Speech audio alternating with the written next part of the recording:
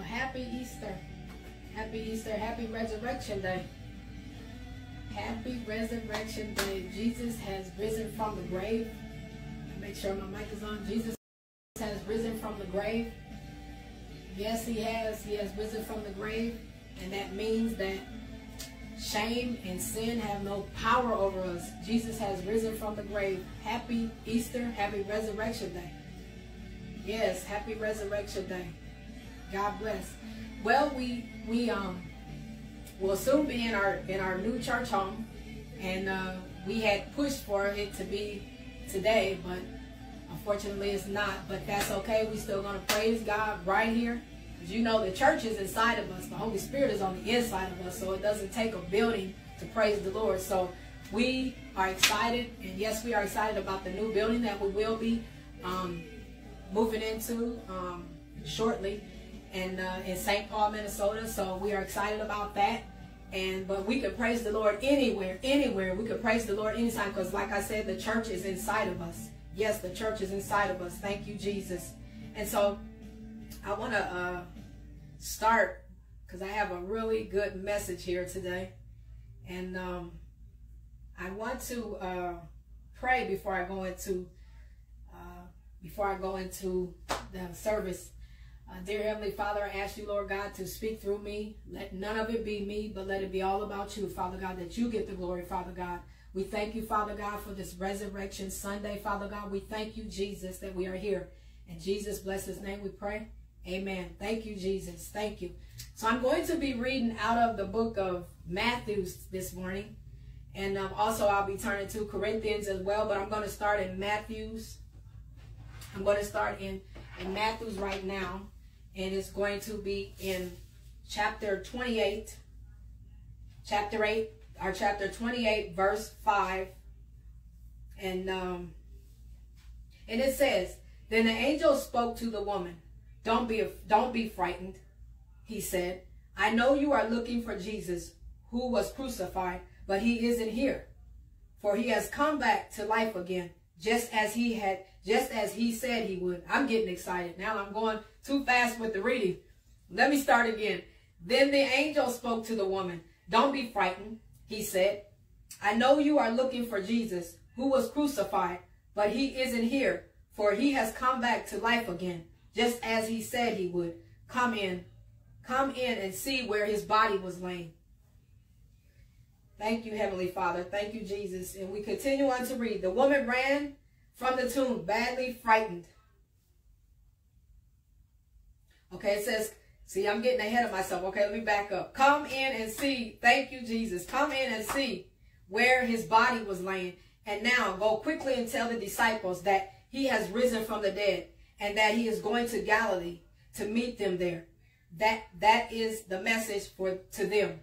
The woman ran from the tomb badly frightened, but also filled with joy, and rushed to find the disciples to give them the angel's message. And as they were running, suddenly Jesus was there in front of them. "Good morning," he said. And they fell to the ground before him, holding his feet and worshiping him. Then Jesus said to them, "Don't be frightened. Go tell the brothers to leave at once for Galilee to meet me there." Now, can you imagine how they felt inside, seeing Jesus right there in front of them? Can you imagine how they felt? I mean, they see Jesus right there, he's right there. And remember, the tomb was empty. He was right in front of them. He said, "Don't be frightened," but that was a little too late, because they were like startled. They seen him right there. The angel had spoke to him and said, that he's gone. He's not in the tomb anymore. They seen that. Then all of a sudden, bow, there he is. Could you imagine the look in their eyes? But still felt joy to see Jesus right in front of them, the Savior who was crucified on the cross. They seen him crucified on the cross with their eyes, with their own eyes. But then now they're staring at him right in front of their face. He had said he was going to rise from the dead, and he did exactly just that. Can you imagine the feeling inside? And then they kneel down and they begin to worship Jesus' feet. And they begin to worship him and begin to just cry, I'm sure. And just, can you imagine the feeling of how they felt? Can you imagine that? I mean, the last time they seen him, he was dead, and now he stood right in front of them. I mean, everybody thought it was over, done, and finished. No more. The tomb was being guarded by the guards, just in case he came out, or to stop him from coming out. And he had told them that he was going to rise from the dead, and they didn't want anyone to steal the body to make it look like he had did some kind of thing, disappear, to make the body disappear from them. As you recall, in chapter 28, chapter 20, and we read on to chapter 28 through 11, and it says, as the women were on their way into the city, some of the temple police who had been guarding the tomb went to the chief priests and told them what had happened. A meeting of all the Jewish leaders was called, and it was decided to bribe the police to say they had all been asleep when Jesus' disciples came during the night and stole his body. See, now they're going to tell a lie because they can't even believe it. They don't even know what happened, so they're going to start lying and telling a lie and saying that these disciples came and got the body and took it. Because they can't even explain what happened. They don't even know. Now, it goes on to read, if the governor hears about it, the council promised, we'll stand up for you and everything will be all right. So the police accepted the bribe and said what they would what they were told to say. Their story spread widely among the Jews and is still believed to them to this day. Now, as you recall, you remember, they were guarding the tomb. They were guarding it. No one could get in. No one could get out. They were guarding it. Jesus was killed. That was on Saturday. Or he was killed on Friday. And then they were guarding the tomb on Saturday, which would be yesterday. They were guarding the tomb on the Sabbath day. Guarding it. No one could get in. No one could get out. Now, where did the body go? They don't know. But I know that they did decide to tell a lie. So they're going to tell a lie. As you recall in Matthew 27:62, it says, the next day, at the close of the first day of the Passover ceremony, the chief priests and the Pharisees went to Pilate and told him, sir, that liar once said, after 3 days, I will come back to life again.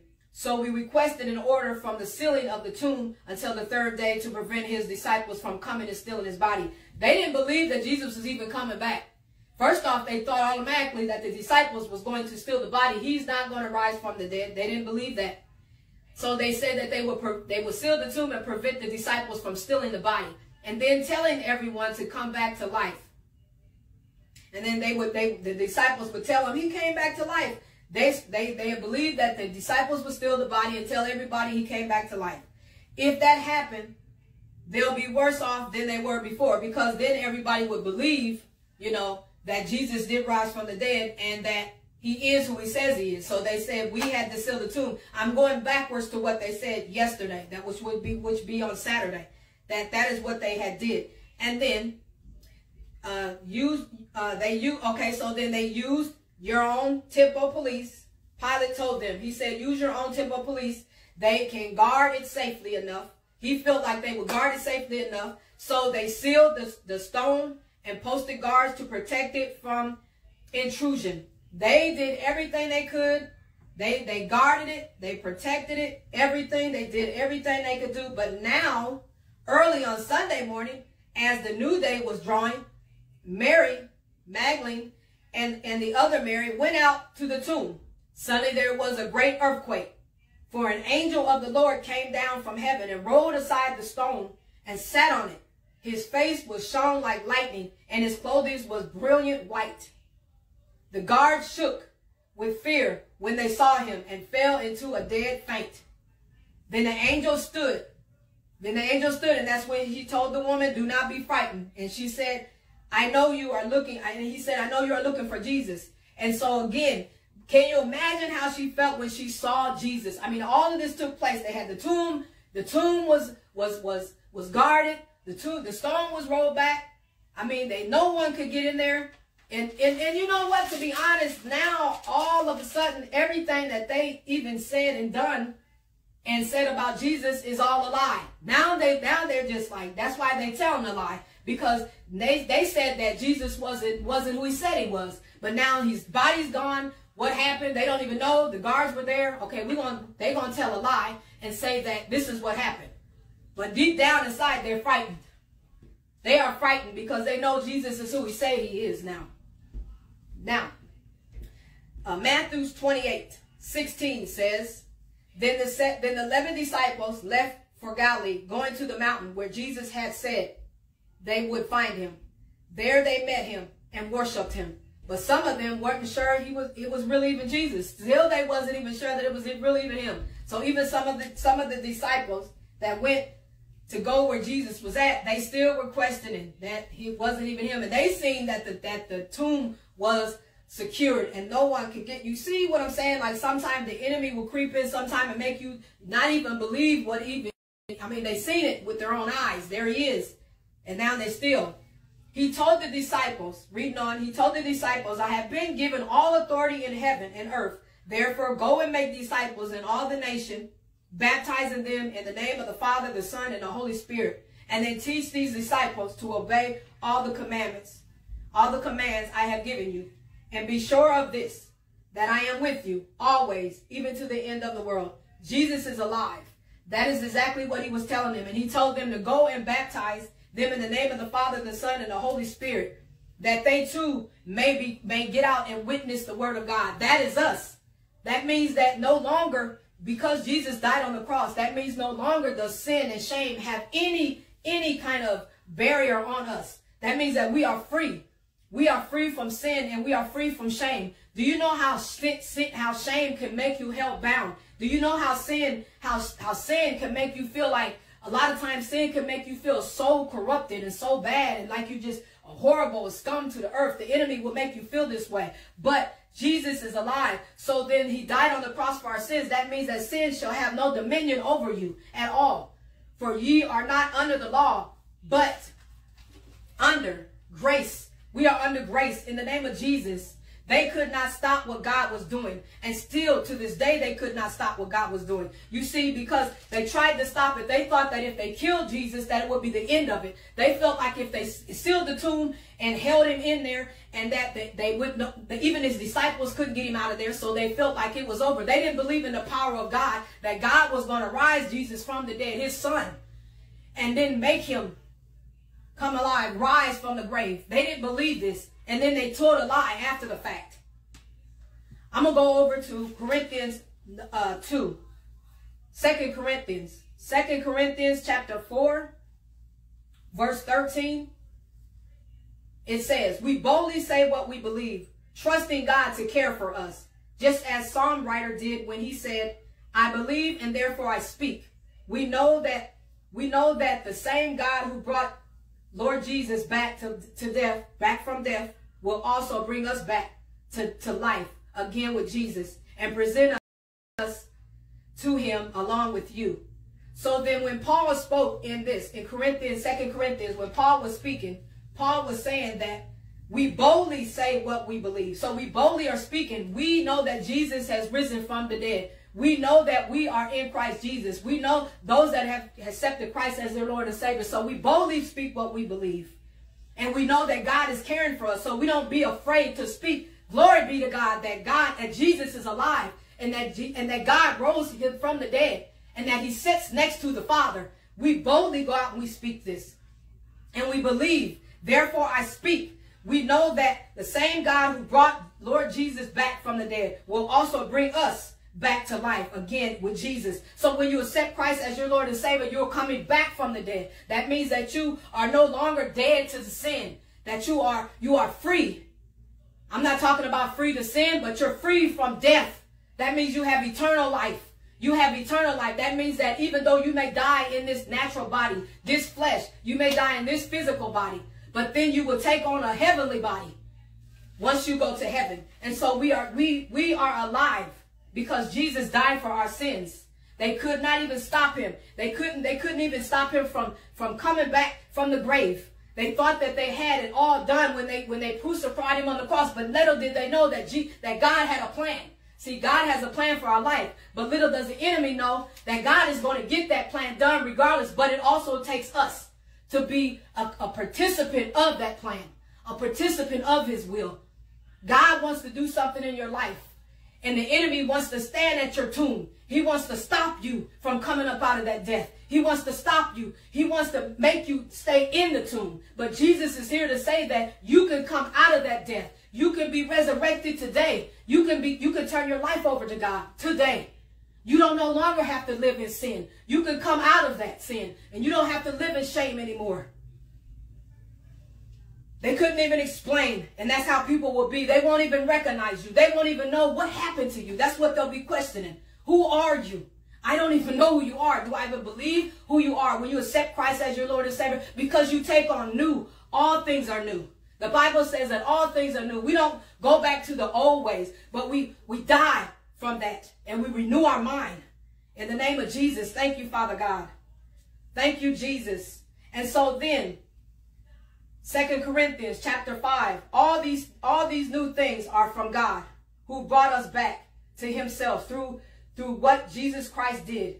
And God has given us the privilege of urging everyone to come into his favor and to be reconciled with him. He's given you that. He's given you that gift to come and be reconciled with him. You don't have to live in sin. You don't have to be moved and grooved or whatever you call it by the enemy. The enemy right now is controlling you. If you haven't come to Jesus, if you haven't accepted Christ as your Lord and Savior, the enemy is moving you around. He's controlling your life. He wants you, because he knows where he's going, so he wants to take you exactly where he is, down into the pit. So he's trying to get as many people that he can take to go with him. Will you accept Christ as your Lord and Savior today? The enemy stands outside your tomb, your grave. That means your sin, the sin that you live in right now, hoping you don't come out. But Jesus will breathe life inside of you, and suddenly you will rise from the dead, from your sinful life. So sin and shame can no longer stop you. Jesus rose from the grave so that he died, and he died for our sins, so that we would be resurrected with him on the day of when God comes back for his people. Will you accept Jesus Christ as your Lord and Savior today? It would be a beautiful day to accept him as your Lord and Savior today. In the name of Jesus, thank you, Father God. Thank you, Heavenly Father. Do you want Jesus? I mean, they tried to keep him in the grave. They thought that they was going to keep him up in there. They thought that they could not make it, thought that he would not come out. But he did. Now, God is asking you, will you come out? Will you come from out of your sins? Will you come from what you are doing?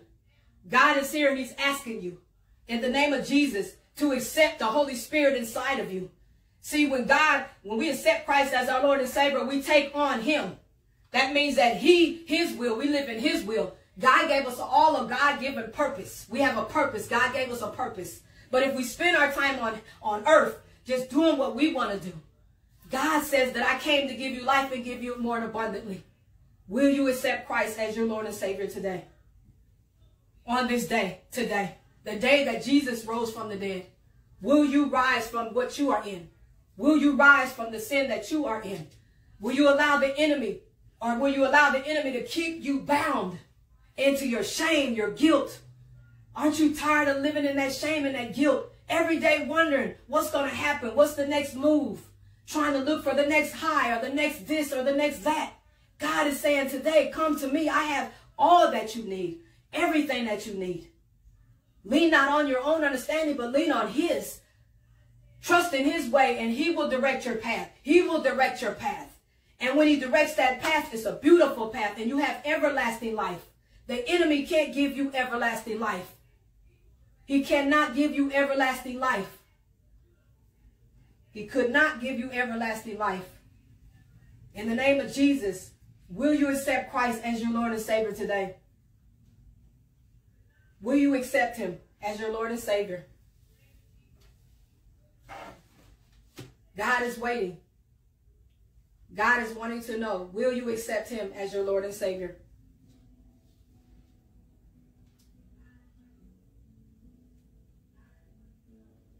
If you want to accept Christ as your Lord and Savior, today is a beautiful day to do it. Jesus rose from the dead today, Sunday. This was the day that he rose from the grave, and he died on the cross on Friday. This whole week has been nothing but a blessed week. Thank you, Jesus. And it can be more of a blessed week, or more of a blessed life for you. God has He's already showed you that he loves you. He's already showed you that he cared. He's been taking care of you even when you were in your own way. When you were doing your own things, Jesus has been there for you. And now he's asking you, do you want eternal life? Do you want eternal life today? What a beautiful day that it would be to give your life to the Lord today. He rose from the grave. The enemy, like I said, is on the outside, hoping you don't come out. He's got the guards. He's got the demons blocking you from coming out. He doesn't want you to come out. He wants you to stay inside of there. He's been guarding it the whole time, your whole life. Give your life to God and come out of that tomb like Lazarus did when Jesus said, come out.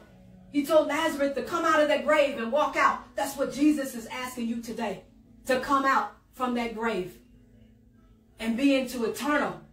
Where when you slip into the sleep, the deep sleep as we call it, then you can wake up and you'll be in heaven. But if you live in the sin, then there's no eternal home for that. There's no eternal home. Eternal home would be damnation. And the enemy, he wants to take as many people, he wants to ruin your life, destroy it, so that you don't never live your God-given purpose. So you be confused. The author of confusion, the author that is an author of lies and everything else, tells you everything, lies, complete lies. So will you accept Christ as your Lord and Savior today? If you do, if you want to. Maybe you're lukewarm, maybe you haven't been living for God, but you can repeat this prayer after me, and you will accept Christ as your Lord and Savior. Thank you, Jesus. Dear Heavenly Father,